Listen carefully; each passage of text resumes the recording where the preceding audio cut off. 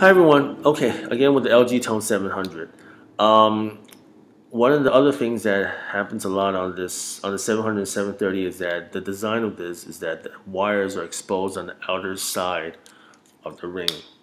And as you can see, because if you wear it a lot, there'll be abrasions from due to your clothes, and eventually the wires will be exposed. And for mine, it stopped working as of yesterday. I had a pretty good year run, and it stopped working.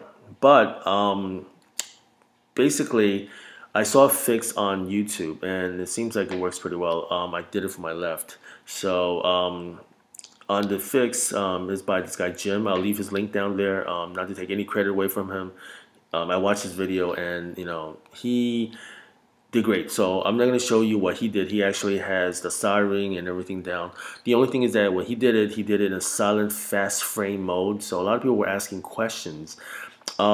He's also very skilled with an X-Acto knife. So he did it with just these tools. He did it with a paint stirrer. They're free from Home Depot. One of these 99-cent X-Acto knives. And of course he had you have to have a basic. That's what he showed, and of course you have to have a soldering gun and solder, right? But when he started prying this open, what he did not show everyone is that here, if you can show it to you here, you see this hole. It's actually, you see a rubber plug in here. You have to actually pry that open with one of those small screwdrivers. I have these small screwdrivers from repairing my iPhones. You could get these thing under like iphone repair kit at Amazon.com. I'll leave a link also. It's about $1.50 and free shipping, but you have to have $25, of course, to have that free shipping. Or you could go to dx.com. I'll find a link. I'll put it in my video as well. And they have free shipping all the time. The con to that is that it's all usually, well, it's 100% shipped from either China or Hong Kong, so it takes 2 weeks to get to the United States. Free shipping though. And I'll put those links on anyway. So that will give you these screwdrivers. Or you can just go to any place in like a 99-cent store or Home Depot, which is more expensive. This is a size 0 Phillips head. You need that to remove the screws once you take the plug out. Remove the screws. Now the kit also come with these plastic like little pries that you can pry the stuff open. The guy who did this on his video, he used an X-Acto knife and he went along the edges slowly. He opened it up. The thing with that is that you might cut into the plastic if you're not very good with it, and then as you pry it, you leave little marks, like little jagged marks.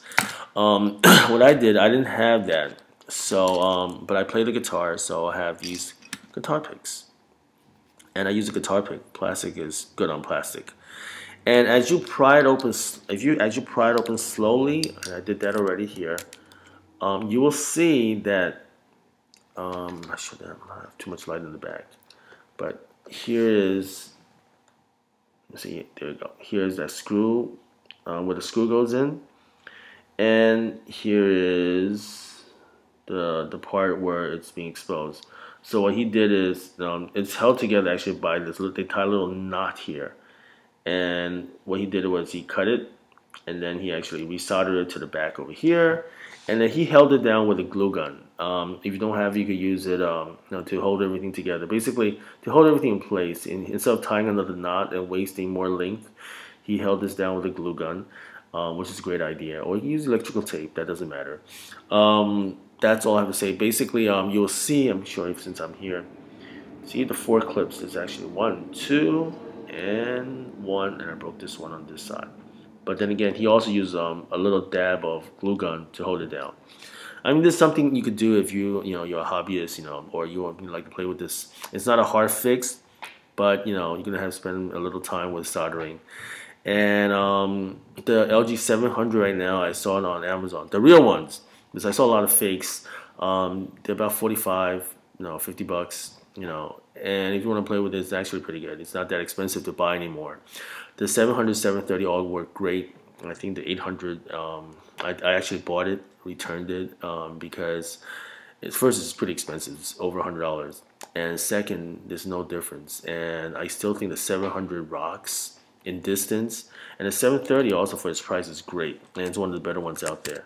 And there's a couple of designs I didn't like about the 800 is that instead of being round, it's actually long, so it hangs over your shoulder, which makes it hard to put under your clothes sometimes because, you know, already this is like around is actually the closest you can get.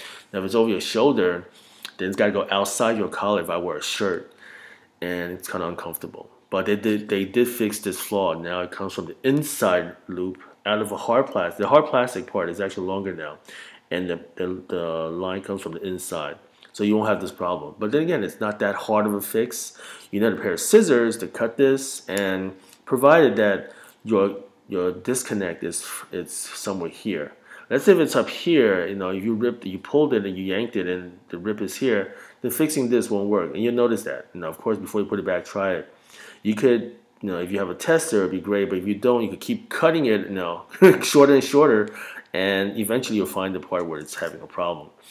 This is only to do it if you have spare time on your hands, and you know, so that's that. So remember, there's a screw. And I wouldn't recommend the X-Acto knife. I'd probably go to get a guitar pick or buy one of those kits for $1 or something on Amazon. Alrighty, okay. Hope this helps. All right.